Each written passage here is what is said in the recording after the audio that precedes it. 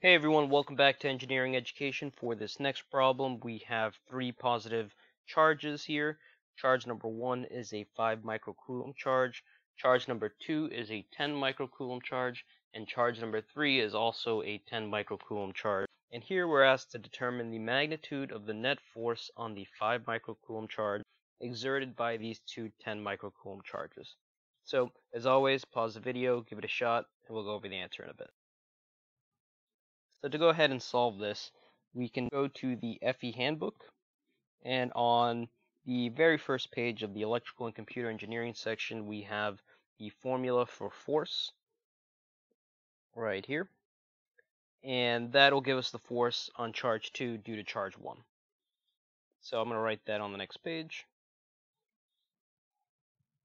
Okay, so the general formula is that force is equal to Q1 times Q2 divided by 4 pi epsilon naught r squared. And sometimes you'll see that rewritten as K Q1 Q2 divided by r squared, where K is Coulomb's constant and it's equal to 1 over 4 pi epsilon naught, and that is 8.99 times 10 to the 9, which we'll just write as 9 times 10 to the 9. So in order to determine the force exerted on the 5 microcoulomb charge, we need to determine all of the distances. So as we can see that this force formula has this r squared term, so we need to determine the distance between this 5 microcoulomb and this 10 microcoulomb charge here. So that's this distance here. And that's done simply by doing a squared plus b squared equals c squared. And this is the square root of 2. And what we want to do here is we want to determine the force exerted on the 5 microcoulomb charge by this particle number 2, and we want to determine the force on this 5 microcoulomb charge due to particle 3. So these are positive charges, so they're going to repel. And so due to particle 2, the 5 microcoulomb charge will feel a force in the negative y direction. And for the particle 3, it's going to feel a force along that line. And so we're going to denote these forces here. We'll call this one F12, and we'll call this force F13. And we want to determine the net force of these two forces. And so that'll be something like this.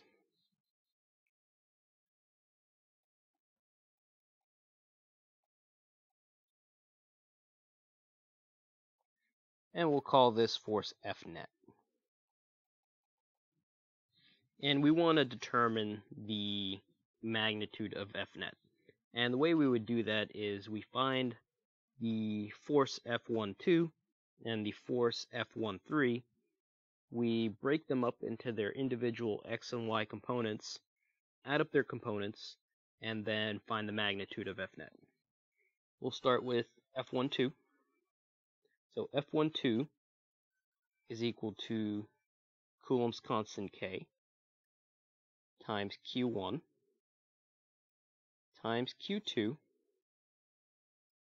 divided by r squared, where r is only 1, so 1 squared is 1, and Coulomb's constant is 9 times 10 to the 9. The charge of particle 1 is 5 microcoulombs, and the charge of particle 2 is 10 microcoulombs. So when we solve that, we get 0.45 newtons. Similarly, we do that with F13, which is K Q1 times Q3 this time, divided by r squared, which is 9 times 10 to the 9. Charge of Q1 is 5 microcoulombs, and the charge of particle 3, and that gets divided by the distance between them, which is the square root of 2 squared. So solving for this, we get F13 is 0.225 newtons. So that gives us the magnitude of each individual force, and now we got to break these up into their components in order to add up their components and then ultimately get F net. So we'll start with F12, its x component. Now if we put the 5 microcoulomb charge at the center of a coordinate system, we'll do that now. Let's see. Let's use black.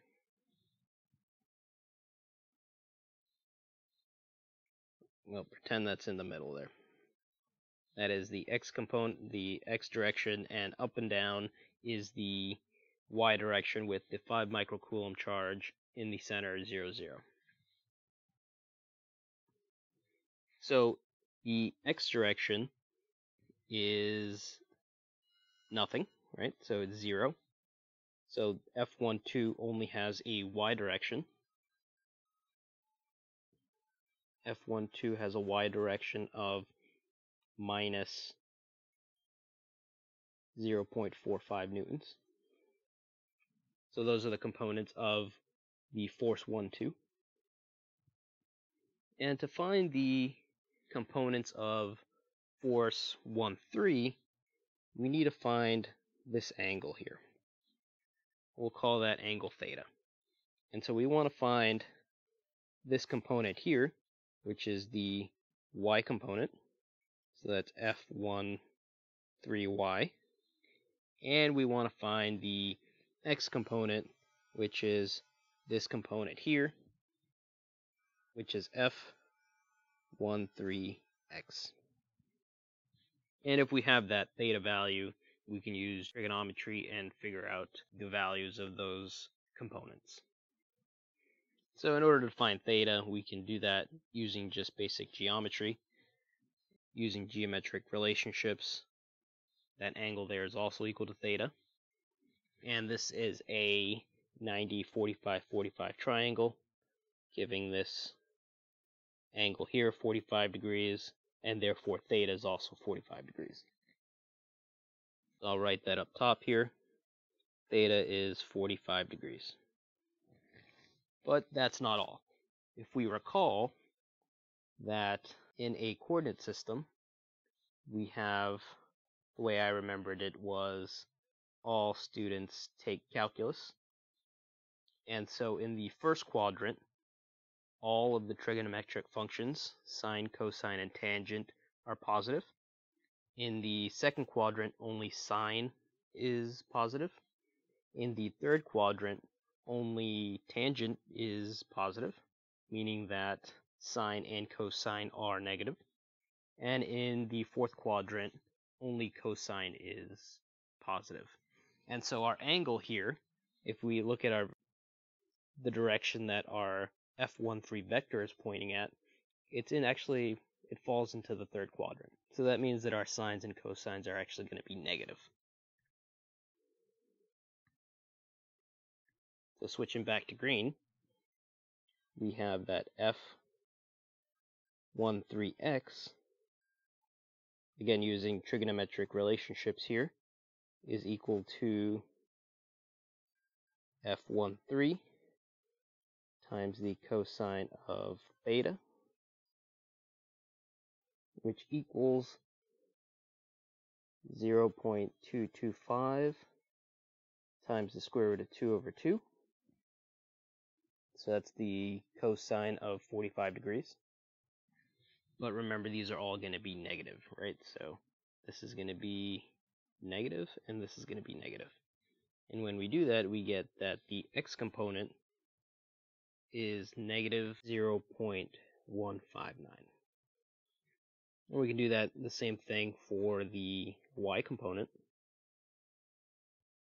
only this time instead of cosine theta we use sine theta.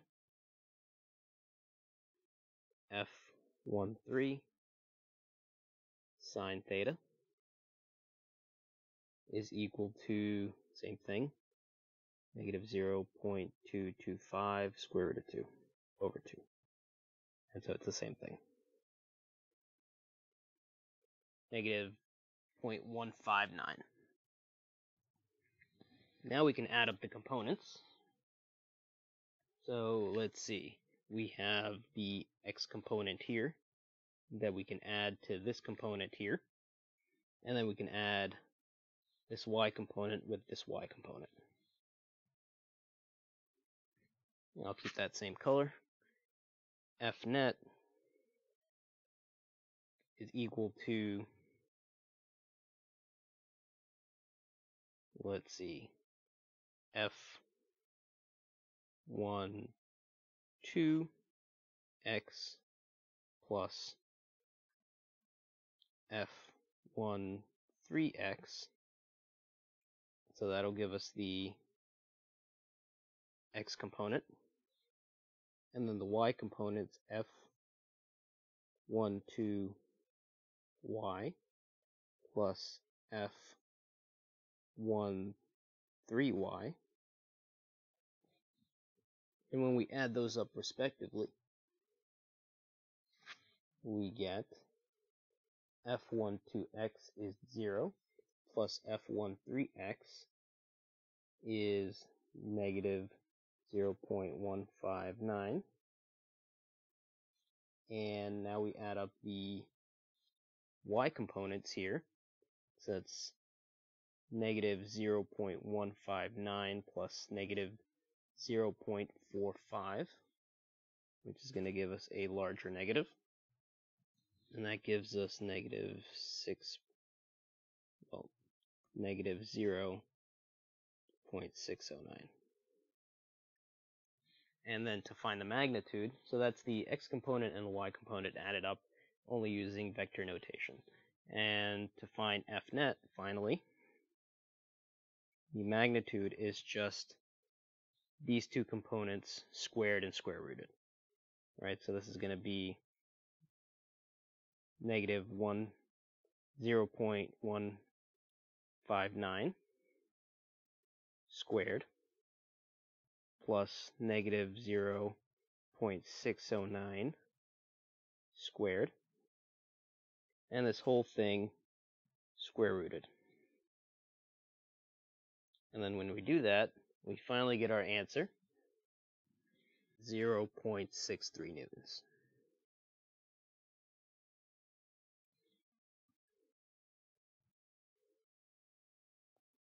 And so that's our magnitude. If you wanted to find the direction, you can do the arctan of this y component divided by this x component, and that'll give you an angle to find the direction. So as you can see, this is actually a pretty complicated problem. There's a lot involved. A quick and dirty way of doing this, if this is a multiple choice question, is to not deal with these components and just add up F12 and F13, and you get roughly, 0.675 it looks like. And if it's a multiple choice question, then I guess if you wanted to save time and not go through all these component analysis, then you can just say it's roughly equal to, this 0.63. But doing it out this way with component analysis, this is the correct way of doing it. Some of the tricky parts involved here are not mixing up your signs, right? So this is all relative to the 5 microcoulomb charge that we say is located at the origin, and everything is relative to that particle, right? So all the forces are with respect to that charge. So definitely watch out for signs. So one of the tricky things to keep in mind is knowing where, in what quadrant, sine and cosine and tangent are positive and in what quadrants that are negative. So I use this relationship here to remember. If we start from the first quadrant and work counterclockwise to the fourth quadrant, then I use the mnemonic, all students take calculus, to remember that.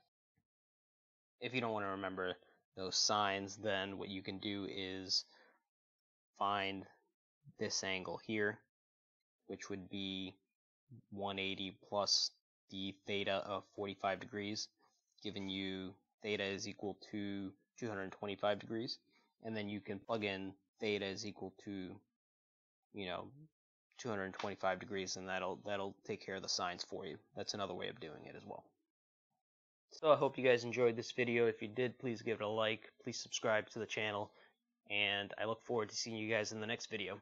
Until then, enjoy engineering.